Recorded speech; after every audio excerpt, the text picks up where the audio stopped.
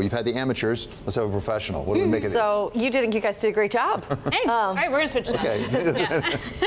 So yeah, it's a benign number.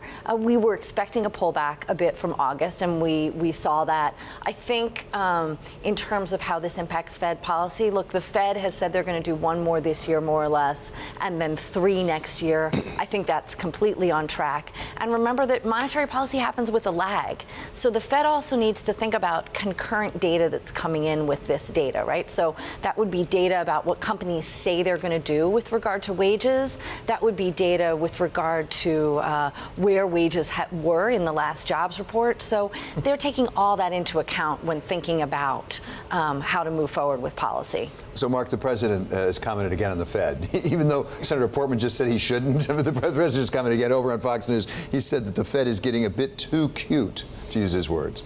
Well, this is, as Constance just said, this is a bit of a breather for the market. And as Alex said, the bond market's taken a little bit of a reversal here. And I think that's a good sign for some stability in the market. And maybe that'll take some of the, require the president to not tweet as much if rates come down and the Fed is put back in the box.